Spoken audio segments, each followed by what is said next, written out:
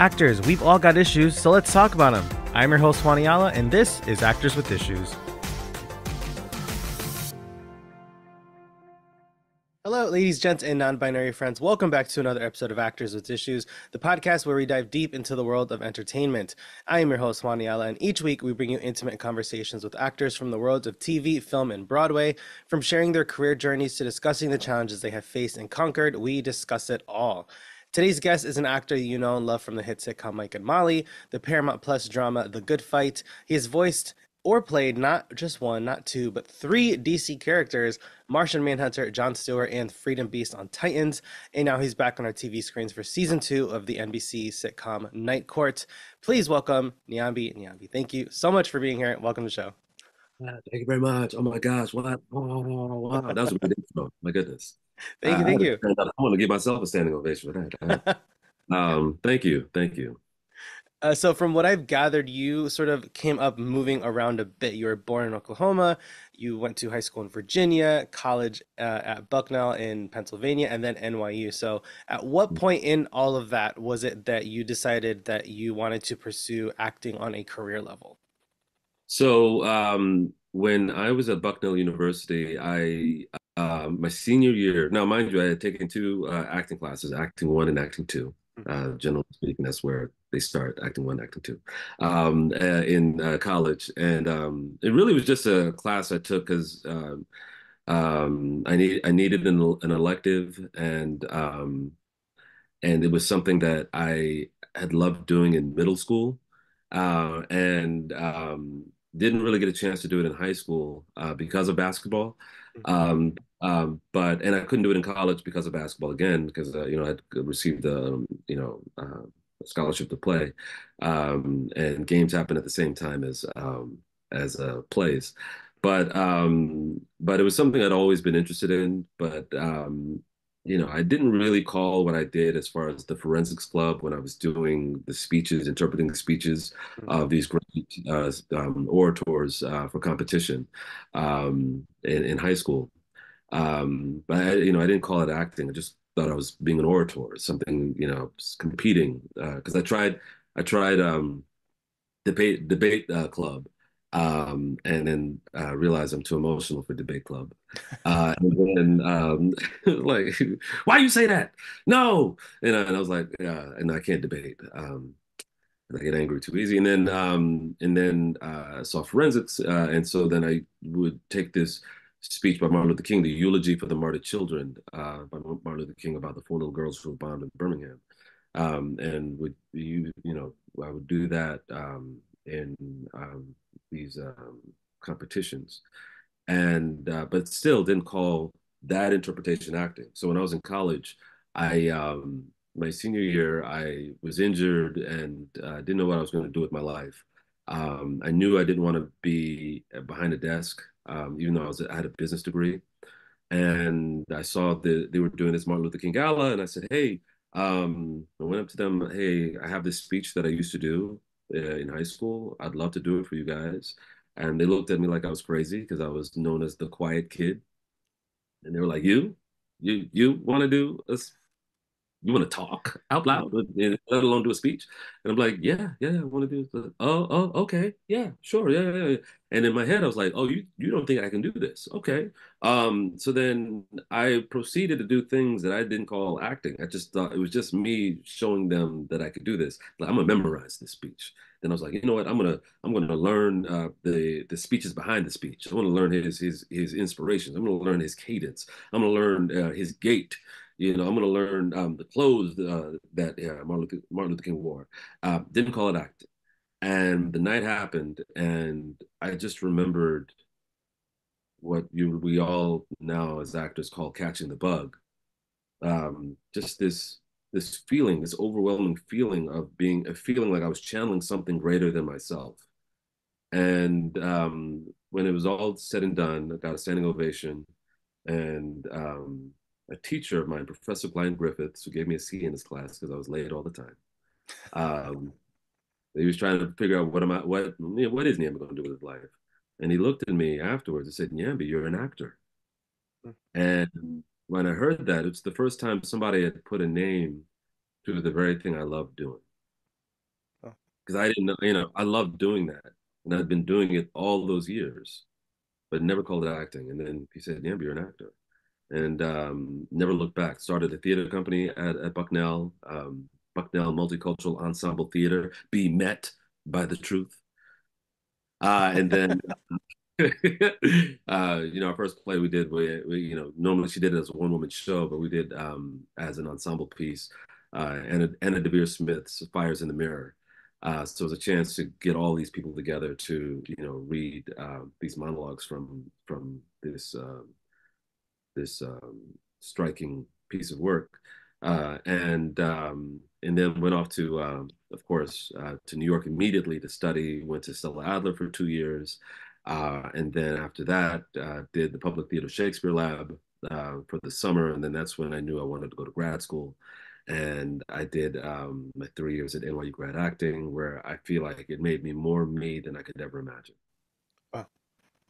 And of the many projects you've worked on over the years, as we mentioned, a few of them in our intro, is there a specific role or experience that you walked away from having learned something new about whether it's yourself, acting, filmmaking, about the process, about the industry? Which one sort of like did you take away the most from? It's interesting. So, with every role that I played, I've learned something. Um, I feel like with Mike and Molly, I learned to sort of let go of what I let go of the homework, Mm, you know, because I do put in, because no matter what, I'm going to put in a lot of homework, put in a lot of work. But then I found myself being like, but no, but what I worked on at home is this, but what I worked on was that he's this, but you have in here that he's that, but I can't be that because I worked on at home that he's this, and it's like, well, he's that. And so then it's like, oh, okay, but being able to let that go and being open and being malleable, do the work, but allow yourself to be open to the fact that this person can go in any different direction because that's what humans do. mm, They go in many different directions, and allowing yourself the freedom to let go of the work and trust that you've put in the work, and that the work that you've put in and coupled with what they're asking you to let go of, um, will still ring true and be just as dynamic and fun. So I learned that from Mike and Molly. The Good Fight. I mean, I was around so many. I mean, as well as as Mike and Molly, but the Good Fight. With Christine Baranski, with the Kush Jumbo. Kush Jumbo could end the scene. She just knew how to put a button on a scene because she just continued living, but she had a definite opinion about how of um, the scene that just finished and where she had to go. mm, So, so like watching her do that.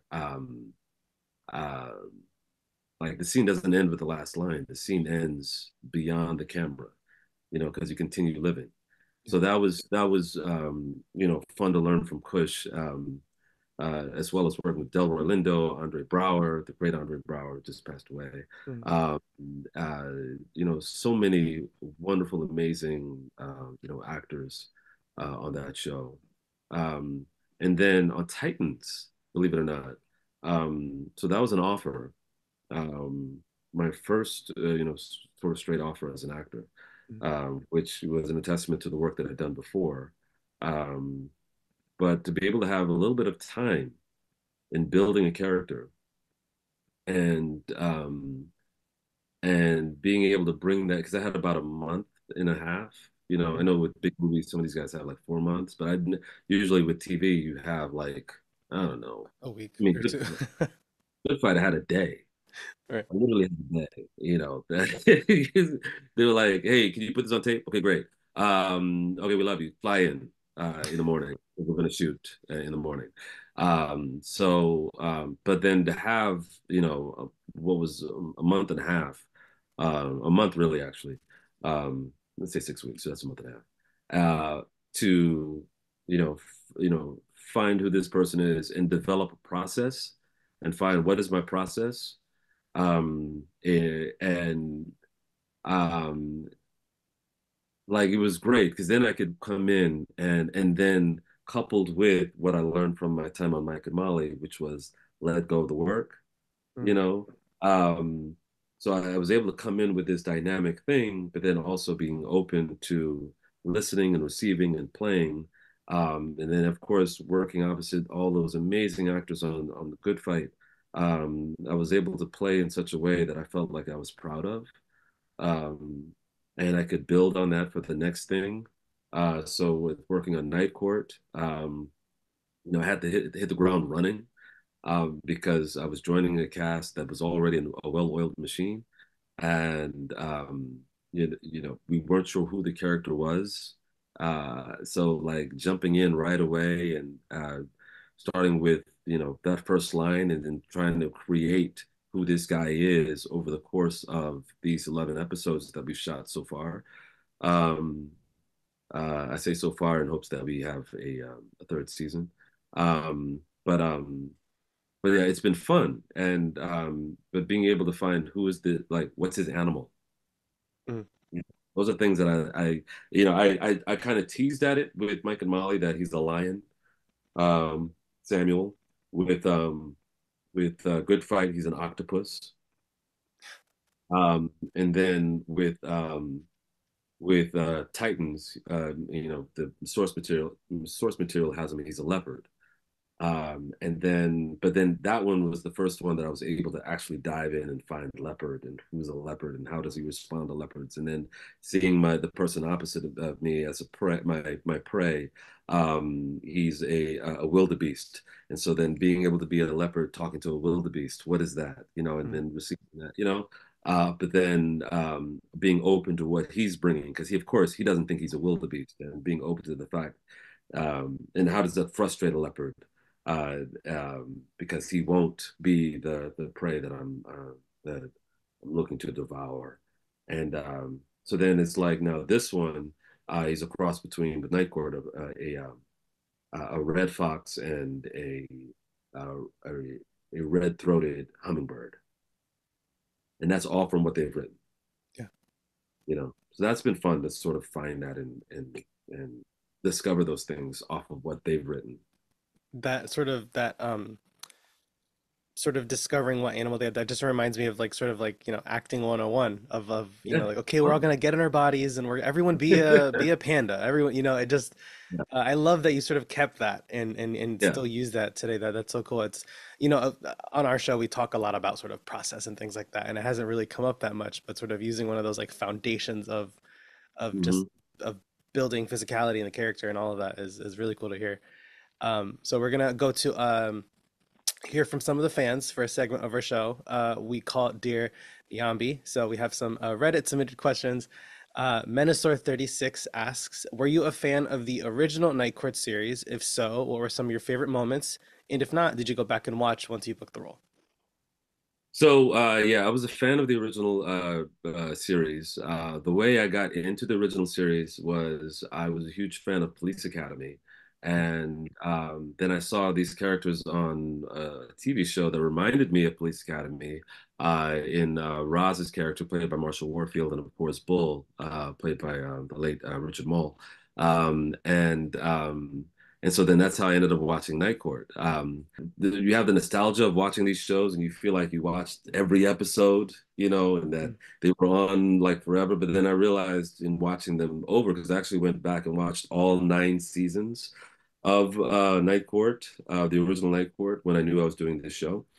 And Marshall Warfield didn't show up until season 4, I believe. mm, And so then there were all these other bailiffs that came before, and Florence Hallop and Selma Diamond. Both of them having passed away, unfortunately, when filming. And that Mac Robinson started in season 2, that he wasn't the original court clerk. So in many ways, my journey is mirroring his, mm, as far as being someone who's replacing another court clerk. Um, and so yeah, some of the moments. I'm trying to think about moments that I loved. I guess anytime. anytime Roz can give it to Dan Fielding was always something that was always great for me. Just how no nonsense and you just knew that I mean all of them actually, all the bailiffs had their own way of sort of giving it to Dan, but Roz did in such a way that you know the nostalgia of it and then seeing it again was just masterful to me. There was an episode because I'm a nerd. There's an episode, as you can see, there's an episode, the Star Trek episode, where they this is when the cases got a little like crazy. They beamed the dude was like, I don't answer to your jurisdiction. I answer to a higher jurisdiction. And then he beamed himself out. You're just like, what? They're like, what? Just beamed himself out. And yeah, so I think that's the one that sticks in my mind. Yeah. Oh, that's so funny. Winter Song 1111 asks, some of the last episodes of The Good Fight seem to set up the character for a spin-off. Was there ever any talk of a Jay spin-off? There wasn't any talk of it. I don't think they ever thought of that. But then everyone kept saying, "Hey, this feels like there should be a spinoff," Yeah. which I'm open to, and I was and am open to. So send your letters to the Kings, to Robert and Michelle King. Um, but yeah, I'm excited for Elspeth. I'm excited to see that. Mm. Love Carrie Preston. She's great. Um, Along with who else is on there? There's um, um, oh my gosh, I'm blanking. Why am I blanking on his name? I love him. He's oh gosh, I'm blanking on his name from The Wire. Is it Wendell Pierce you're thinking of? It's Wendell Pierce. Okay. It's All Wendell right. Pierce. Wendell Pierce. Wendell Pierce. I mean, incredible. I mean, my favorite scene in The Wire is when, in I think it's episode 6, season 1, where they just said, I think, mother effer the whole scene, uh, Yeah. something like that. Yeah. But that was it. That's all they said. But they kept saying it. But you knew exactly what they were thinking with each one that they said the whole Mm, time. And then his work on stage is just phenomenal. I got to see him do Waiting for Godot um, mm. some years back. So yeah. Anyway, but yeah. So maybe Jay will show up on Elspeth. I don't know. Maybe he won't show up now that it took me forever to remember Wendell Pierce's name. Wendell's like, don't even don't even entertain him anymore on the show. I have to agree with that user who submitted that when I was watching the end of season 5 of The Good Fight, I was like, I would love to see some Jay with Felicia Rashad and just sort of continuing this journey. I Yeah, definitely the thought that that was collective. gonna. I was when they announced Elsbeth, and I was like, oh, that's fun. But I was like, wait, what about the Jay show? Yeah, I know, I know, I know. The collective was such a fun thing to shoot Yeah. with Phyllis Rashad. Um, yeah, it was so fun. It was so fun. So I'm hoping that we can at some point maybe explore that. Mm. Yeah. And GD Raptor fan asks, what was your favorite off the wall episode or storyline from The Good Fight? The show was so unique and zany sometimes. What did you all think of acting out some of the sillier things? For the good fight. Yeah. Okay. Because in my head I was gonna ask, is she a Raptor fan as far as Jurassic Park Raptors or the 2019 NBA championship Toronto Raptors? I'm gonna go with the latter. Okay, so congratulations to your 2019 team. All right, great. What what's so great is that the show in terms of its history, starting with The Good Wife, because I watched all eight seasons of The Good Wife. Is it 8 seasons? I think it was 8, maybe 7. No, it was 7. It was 7 seasons of The Good Wife. I watched all 7 seasons of The Good Wife, and then of course you had our show, and how it began was all rooted in something that was very honest and true, you know. And then I think because we started from there, anywhere we went, um, didn't feel and like as off the wall as it may have seemed, it all felt like it was coming from a place of truth Yeah. in terms of um, because in many ways it was a reflection of how the world and how insane the world had become or had and has become. And I think it was just a reflection um, of how crazy um, life has gotten. Yeah. And it had been fun to like sort of, play in that world. And then the Kings had have this unbelievable ability to sort of predict, you know, something Yeah. that is going to happen later. Like they had a Bitcoin episode on The Good Wife, and then Bitcoin became a huge thing later on. Yeah.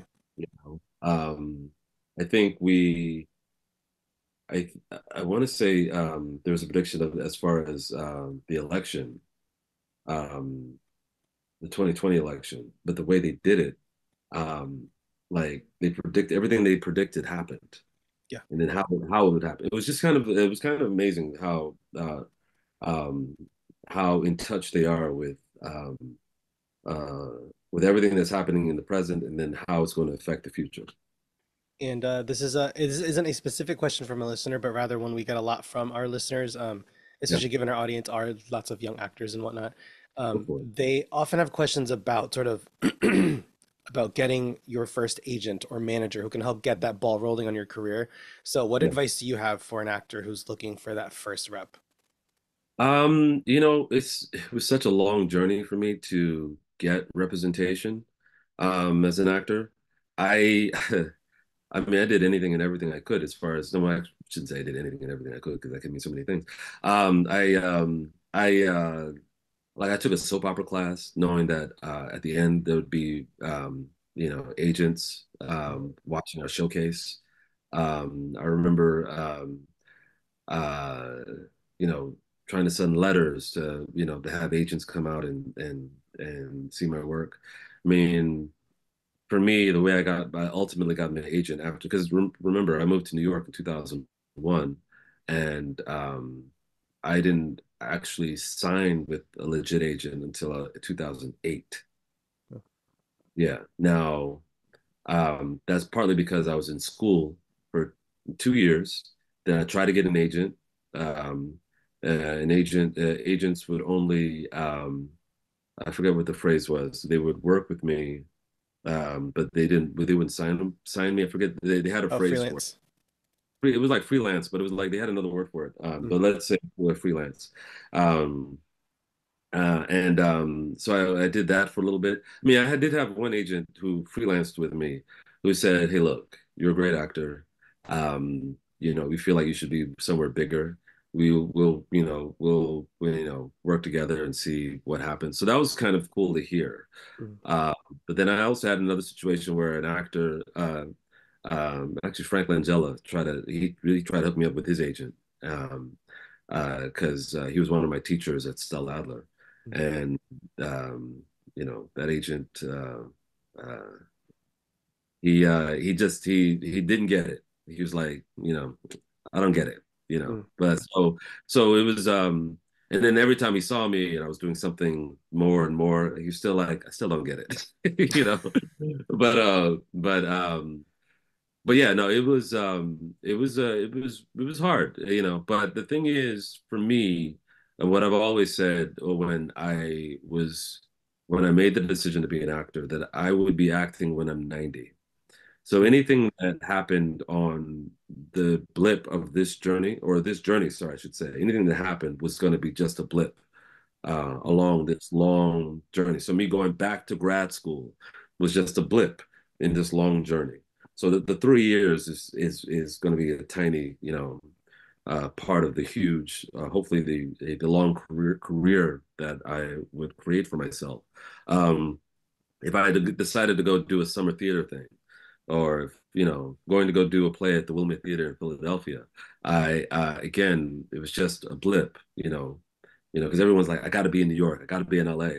But then I'm like, but I got to play, I got to do great plays. I've got to do things that will challenge me and help me grow as an actor, help me grow as an artist. And then when the time came, um, um, I was able to then say, you know what, I think now I want to explore television. You know, I'm going to set theater aside because I feel like um, that will come. And as soon as I said that, then I got Shakespeare in the Park. It was weird. It was like forget theater. I'm going to do television. And then all of a sudden, um, you know, that opportunity came. So like as far as an agent, I just continue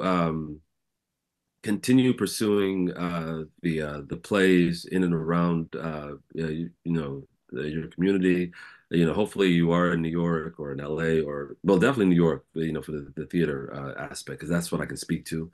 Mm. Um, and you know, continue asking questions, talking to some of the people who have been a little bit more established.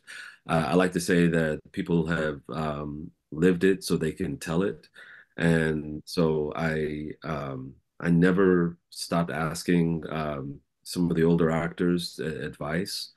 So I always say that I have 1,000 mentors because I asked 1,000 people many different questions as far as how and what do I do and all of that. But the number one thing is just believe in yourself, believe in your artistry, believe in what you bring to the table, and eventually somebody will get it. And all it takes is one. That's really all it takes is just one to believe in you. Actually, two. The first one is you, and then the second one is hopefully somebody else. Um,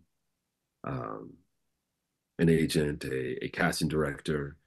Because if it's a casting director who believes in you, oftentimes if they book you on work, you can say, "Hey, I don't have an agent," and then they can help you. There are many roads. Um, I don't know why I want to say a Back to the Future quote. I mean, like, where we're going, we don't need no roads. Um, but yeah, like, and really, you don't. There's so many paths, and how I went about it is just one way. Um, but there's so many ways. But ultimately, believe in yourself, continue to pursue the craft, continue to grow your craft. An article I read back in the day when I was trying to decide on what studio to go to when I first started acting was on Benicio del Toro. And I mean, 20 years in the game, I guess, at the time, and he was still taking classes and still working on his craft. So I think you continue to do that, continue to build your community, and oftentimes in doing so, that's how you'll be able to find the agent or the manager that believes in you. But number one is believing in yourself and continuing to grow your craft while doing so. Well, thank you so much, Nyambi, for taking the time to chat with us today. I don't want to take Thank up too you. much more of your time. I know we got other folks to chat Yeah, with. But I mean, what a great way to end that conversation. So again, thank you so much for taking the time to chat with sure. us. And for everyone listening, you can see Nyambi on Night Court Tuesdays at 8 o'clock on NBC and streaming on Peacock. Thanks for joining us. Be sure to subscribe to Actors with Issues on Spotify, Apple Podcasts, or wherever you get your podcasts, and visit our YouTube channel for full video interviews. Actors with Issues is executive produced and hosted by Juan Ayala. See you next time.